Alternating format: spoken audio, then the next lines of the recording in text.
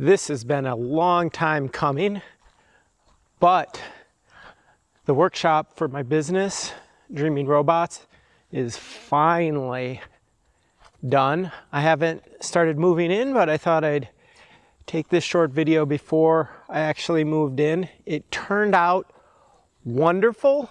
I'm really happy with how everything turned out, but it took so much longer than anticipated. I thought it would be done at the beginning of this year at the latest, and we're in August, so it's at least 7 months late.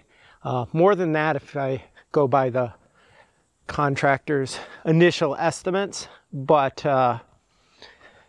yeah, it took a long time, but like I said, I'm super happy with it, and waiting a little longer to have everything done right, I guess, pays off. I'll be giving you a tour today. The electrical here is actually much nicer than how it's done in my house. He used conduit everywhere. Oh, I haven't set up the router stuff yet, but that's where the wireless is going. And then I've got Ethernet wired to the upstairs area. So it's just really nice how everything is set up here.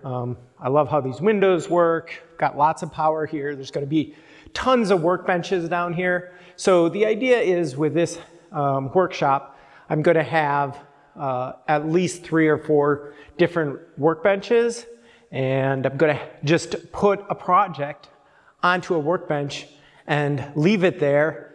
Then there'll be some shelves probably over in this area. When I'm really done with a project, I can put it into a large box, all of the materials I used on working on that project, and then package it up and clear off the workbench. But I can foresee, like this cone winder that I'm releasing pretty soon, I've been working on that for 2 years, so I'd probably have had a workbench just for the cone winder set up for 2 years. I don't have more than 3 or 4 things going at a time, so 3 or 4 workbenches should allow me to sort of have dedicated space, and that'll just greatly reduce the amount of lost time and parts that I currently have in my little basement space setting up. It's certainly a luxury, but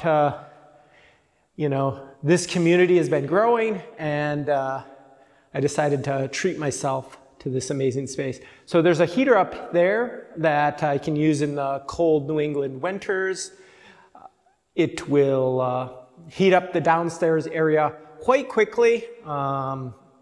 All of the insulation down here is through SIPS panels. Then the ceiling there is insulated, and separately the upstairs is insulated. So I wanted to insulate sort of the ceiling twice, both for sound reasons and to give the added heat and cooling insulation. There is no cooling down here, but I've already tested, I have a heat pump upstairs, and I've already tested that, and that easily can cool down the downstairs area as well. Let's see, there's not nearly as many lights. This is meant just sort of as a storage area, so I've got a few things in here. I can store, any overflow parts or things like that for the electric eel wheel. Let's see, we've got some lights here. We'll go upstairs. Like I said, nothing's furnished yet, but really happy with how everything turned out.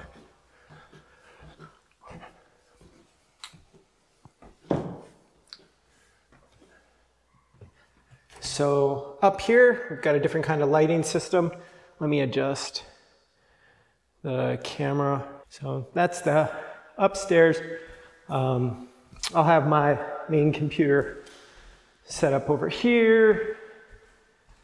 Got a heat pump here, so this will do the majority of the heating and cooling. It's very energy efficient, very green option compared to other things. And like I said, downstairs I've got a more normal propane heater, but I don't think I'll use that very often. And it actually turns out more energy efficient because it heats up the area so quickly. So the plan is to not have that area heated very often.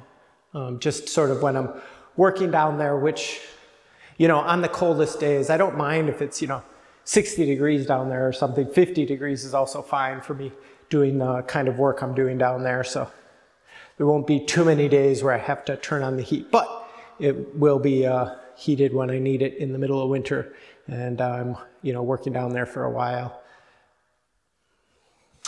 So yeah, lots of power up here again, and there's also Ethernet plugs all wired in down here. So when I've got a CD print or like a 3D printer or something that I'm storing up here, I can just plug it into the network, which will be pretty nice.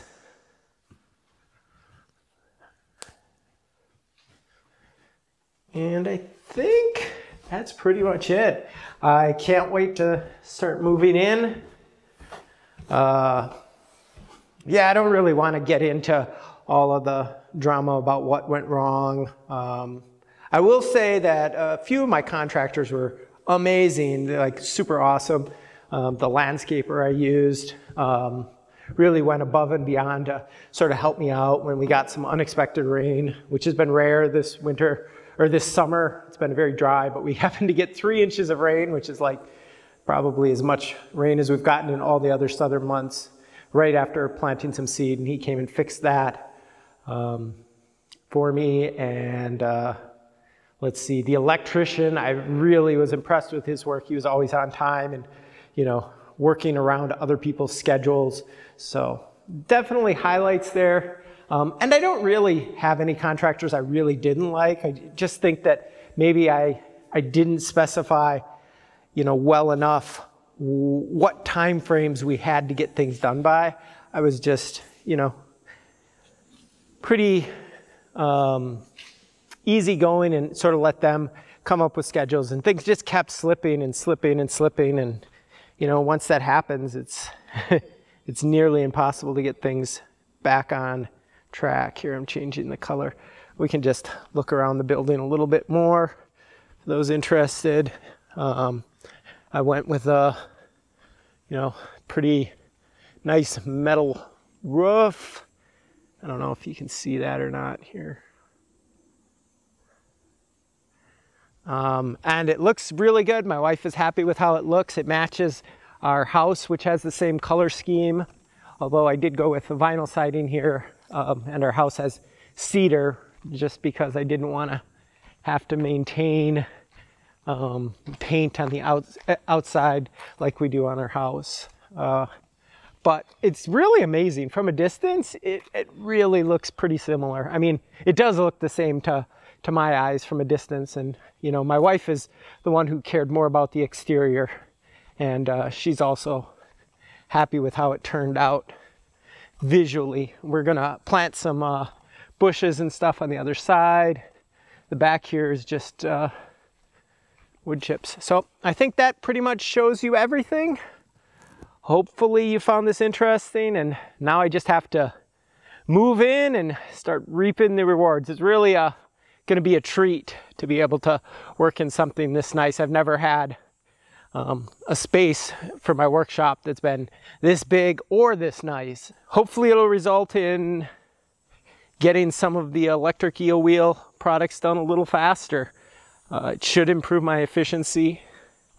At least that's the goal. It'll definitely also just make it a nicer place to work. Thanks for watching.